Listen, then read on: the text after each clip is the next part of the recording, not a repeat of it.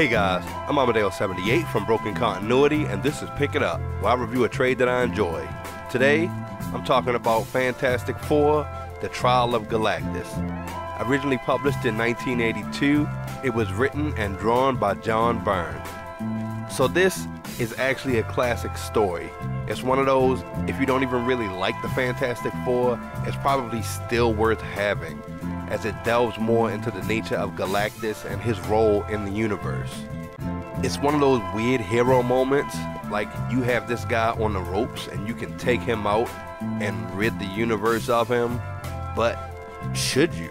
Is it really your right?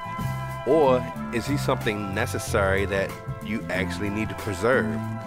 If you are a Fantastic Four fan, it's probably one of the crowning moments of Reed Richards' entire hero career.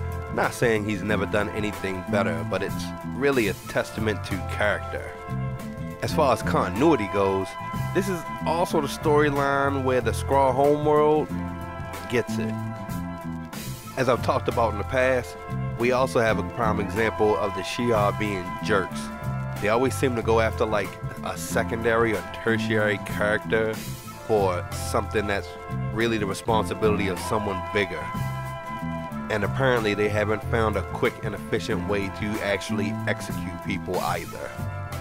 So aside from a whole bunch of sweet Galactus backstory, it's also a whole lot of perspective in this story. I mean, he has a whole conversation with Death about his place and what he's supposed to be doing. Odin shows up to actually speak out on Galactus's behalf. And once again, the Watcher does a whole bunch more than just stand around and watch.